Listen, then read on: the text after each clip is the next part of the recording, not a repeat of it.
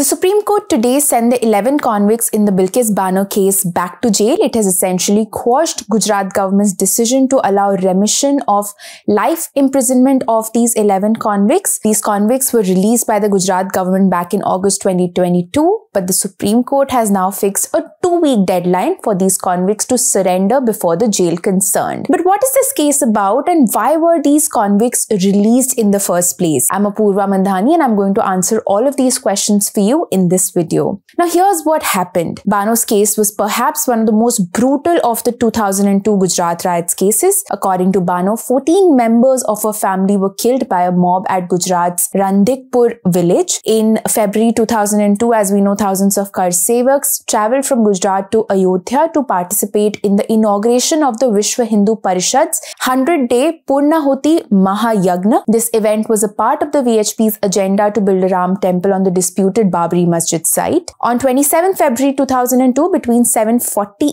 am and 7:50 am, the train arrived at Godhra. As it was about to leave the station, someone pulled the emergency chain, bringing the train to a halt. A coach of the Sabarmati Express, coach S6, was set ablaze and 59 passengers travelling in that coach were charred to death. The victims included 27 women and 10 children. Injuries were suffered by another 48 passengers in the train. The event triggered one of the worst communal riots witnessed in the country. The next day, Bilkis Bano's village, like I mentioned, Randikpur, saw incidents of arson and looting. Bano's family was on the run, going from village to village in search of safety. However, on 3rd March, they were attacked by several men who came in 2 white vehicles. They were carrying swords, lathis and sickles in their hands, and as per Bano, they started shouting "Musalmano ko maro" or "kill the Muslims" when they saw her family. From the people who attacked them, Bano identified all the 12 accused. She also alleged that one of the accused, Shailesh Chimanlal Bhatt, pulled Bano's 3-year-old daughter Saleha from her arms and smashed her on the ground. The men then went on to rape Bano and all the other women of her family. Bano was unconscious for several hours after the incident and found herself naked when she regained consciousness. She found a petticoat nearby, covered herself with it and crawled up her hilltop and hid there. The next day, she climbed down the hill from the other side, met a tribal woman who helped Bano with some clothes and later became a prosecution witness in the case. Bano drank some water at a nearby hand pump. She then saw a vehicle with 2 persons in uniform and requested them to take her someplace safe. All this has been narrated in the judgments passed by the courts in her case over the years, and that's where I'm getting you these facts from. Bano finally filed an FIR in the case and had a long legal battle ahead of her. In 2004, she also petitioned the Supreme Court to move the trial from Gujarat, and so in August 2004, the case was shifted to Mumbai. This is a crucial detail which I will be referring to again. And it was after a long and arduous struggle that in 2008, the trial court finally convicted 13 people. 12 were convicted for gang rape, murder and rioting, and the 13th man was the police officer who recorded the FIR in her case incorrectly and was held guilty. You can see the names of the 12 convicts on your screens right now. They were all awarded life imprisonment. Now, why were they released? Now, life imprisonment actually means living in jail for life. But Section 432 of the Code of Criminal Procedure permits the appropriate government, which may be the union and the state governments, to reduce a person's sentence. And that's what remission essentially means. It means reducing the amount of sentence without changing its character. For example, 2 years rigorous imprisonment can be remitted to 1 year rigorous imprisonment. But this isn't a right. It's essentially a discretion that the government has, the appropriate government has. And Section 433A of the CRPC places a restriction on powers of remission. It says that where a person has been given a life sentence for a crime which has death penalty as one of the possible punishments, then such a person shall not be released from prison unless he has served at least 14 years in jail. Now, state governments usually set up a sentence review board to exercise the powers under Section 432 of the CRPC.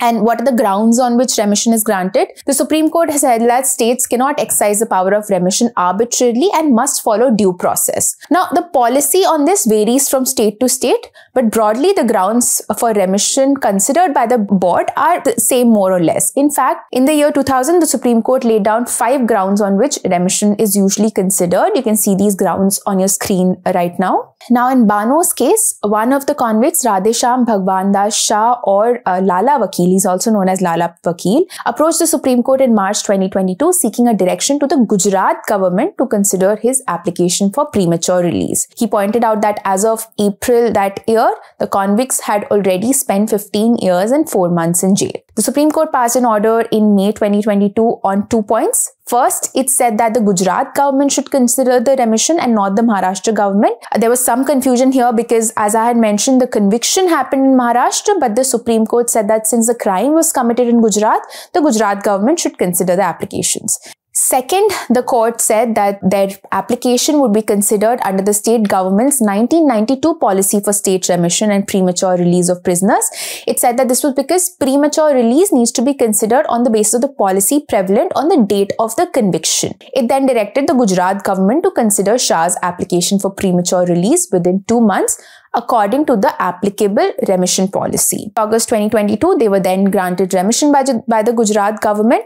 Now, there was another confusion apart from whether Gujarat government should consider it or Maharashtra government. There was this whole confusion on whether the 11 convicts were released under the right policy, because the Gujarat government had a 2-page circular in 1992 on remissions. This circular didn't really say much. It just pertained to early release of life convicts who had served out 14 years of jail time on and after 18 December 1978. It just laid down the procedure for remission but didn't mention any exceptions or factors that need to be considered when granting remission. This has over the years evolved through judicial policy and Supreme Court judgments, but basically this was the policy which was used to release the convicts.